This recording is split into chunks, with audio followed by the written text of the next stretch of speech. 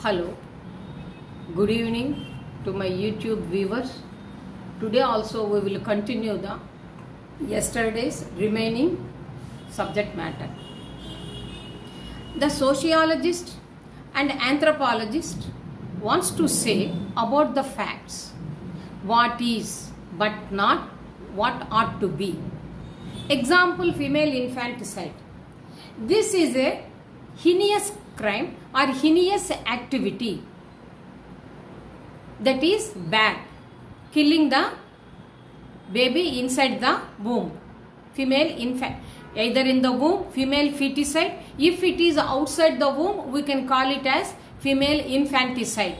So whatever it may be, either the baby is inside or outside, killing the baby girl is very important point. That they used it to practice it in earlier days. And the second one is, in late 20th century, critical theory was replaced by value neutral theory, which is just like the human rights and social justice. So they are comparing with the legal subject to the sociological subject. Theory in social sciences reflected and the changes are happened in sociological conditions.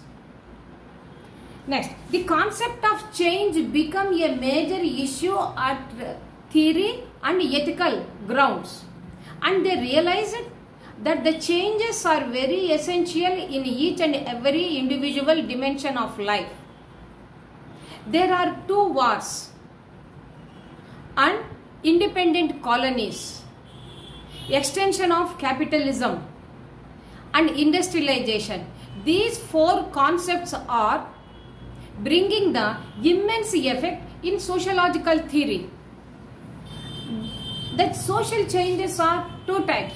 One is negative, another is positive. Negative example is conflict, that is the differences of opinion, it will start. And then positive, that is cooperation, coordination, assimilation, and finally unity, integration, solidarity had been taken place, harmonious relations had taken place. This is positive approach. And Karl Marx's assumptions are always criticized by other professors, other scholars. Why? Because he used to focus his life in economic organizations and property relations and bipolarization of social conflicts. So finally, materialistic. So his views are always confined to the materialistic, no abstract. And then, is social conflicts can bring the changes in the society? Some questions raised by others. Yes. One among them is Mr. Gluckham. He said, when the conflict phenomenon is going on, during that time, the stabilization or maintenance of the society had been taken place. But he does not want to say against to the anything towards the Karl Marx. In late 1960s, the sociologists have developed two theories. One is grand theory, another is middle range theory. The grand theory says about the nature of society as well as history. The middle range theory says about the inductive of nature and based on limited set of facts. Once again we will review. Anthropologist and sociologist wants to say about the facts. What is, one question mark, but not what, but not in terms of what ought to be. Very logical questions. You think once again. Example, female infanticide. Female infanticide is nothing but killing the baby girl. And then, which is a heinous crime, heinous activity, heinous act. In late 20th century, the critical theory was replaced by value neutral theory. It is just like human rights and social justice. Theory is in social sciences reflects and the changes are in the sociological conditions happened. The concept of change became a major issue for the theory as well as to the ethical grounds.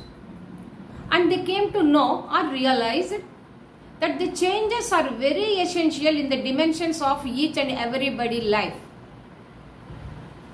And towards industrialization, independent colonies and extension of the capitalism, these four concepts are bringing immense effect in sociological theory.